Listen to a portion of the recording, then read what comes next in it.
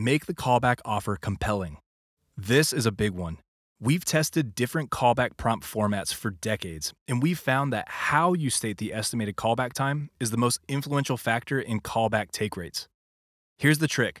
Place the good news that the caller can skip waiting on hold before the estimated callback time. That'll sound something like, Rather than wait on hold, we can call you back when it's your turn in 3 to 5 minutes. this helps callers immediately see that there's a way to skip the hold queue while also setting clear expectations.